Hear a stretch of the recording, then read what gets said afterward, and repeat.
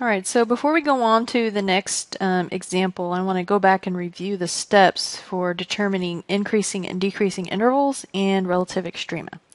So the first thing that you're going to do is you're going to find the first derivative. Okay, so we're going to find the first derivative of the function. Remember that the first derivative is the slope formula. And what we're essentially looking for is the slope positive or is it negative? And that tells us whether or not the intervals are increasing or decreasing. So first we find the first derivative, and then what we're going to do with that first derivative is we're going to set it equal to 0. So that's one of the things we're going to do. And then we're also going to look for where the first derivative is undefined. So we have two things we're going to look for, and what we're concerned about is what are those x values that cause the first derivative to equal 0, and what x values would cause the first derivative to be undefined. So we want to keep in mind, what does it mean for it to be undefined? Well, in order for the first derivative to be undefined, we'd have to have a variable in the denominator of that first derivative, some sort of variable, and it could look like anything like x minus 1. And what we're interested in is seeing what would cause that first derivative to equal 0. So in this case, x being 1 would cause the first derivative, that denominator, to be 0. And if the denominator is 0, then dividing by 0 is not allowed, and we get something that's undefined. So two things we're looking for. We're looking for x values that cause the first derivative to equal 0. We're also looking for x values that cause the first derivative to equal something undefined, so to be undefined. Two different things we're looking for. Okay, step 3. Once we have those x values, we're going to write a number line, and we're going to put those x values on our graph. So let's say there's 2. We're going to put those in boxes, and this is what we're going to call our critical values, our critical numbers. These separate the number line.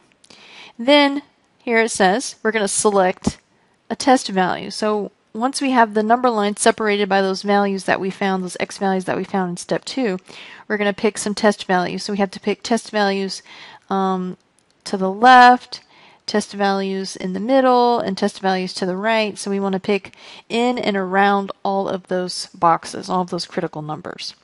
What we want to know is if I pick this number and I put it into the first derivative, does it make the first derivative positive? Now, if it makes the first derivative positive, then we know we're increasing. So positive means increasing on that interval.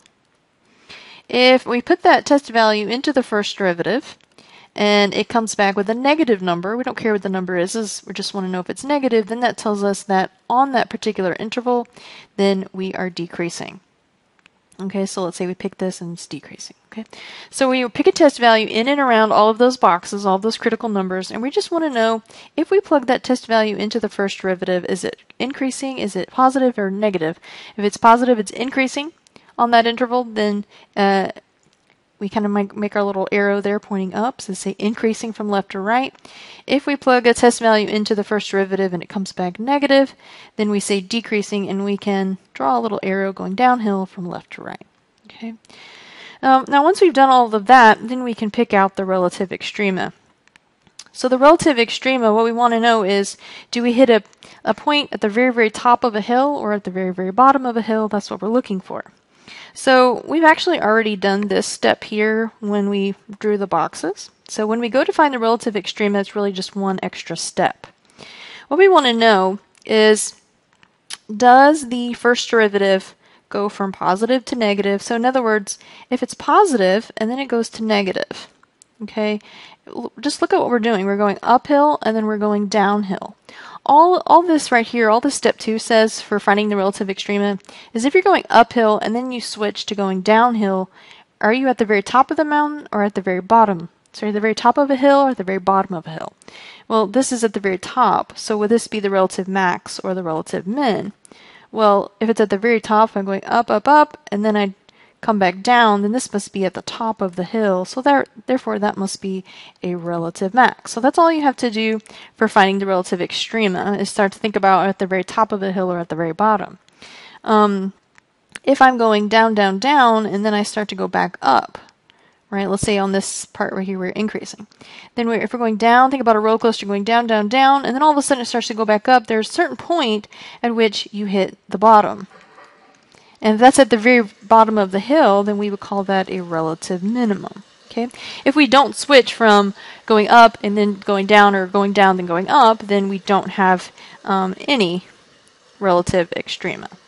Okay, so just to kind of review through the steps, what we're doing: find the first derivative, that's our slope, and the slope tells me whether or not we're increasing or decreasing, depending upon if that slope comes back positive or negative. Okay, so those are our steps.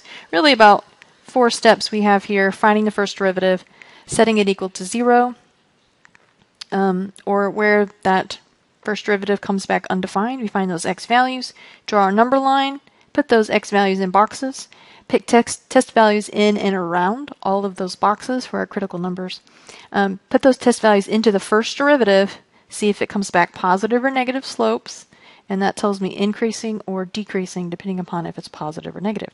After we do all of that, we have all of our increasing and decreasing intervals. Then we just want to know, do we switch from uphill to downhill? And if we do, then we can pick out the relative maxes and relative mins.